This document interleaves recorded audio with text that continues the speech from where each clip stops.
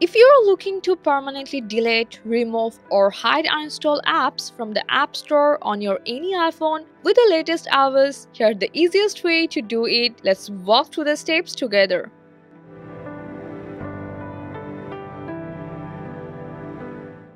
After installing or deleting an app from your home screen, open the App Store and tap on your profile icon in the top right corner.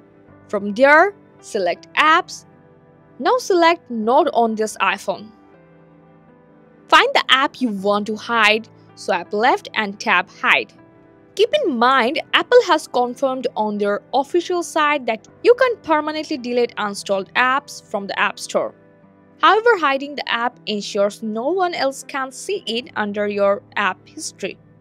If you ever want to view your hidden apps again, just tap on your profile icon, tap your profile again, and scroll down, and from here select Hidden Purchases. Here you will find all the apps you have hidden and can access them if needed. That's it.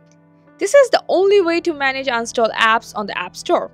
While you can permanently delete them, hiding them keeps your app's history private. Hope this helps. Thanks for watching.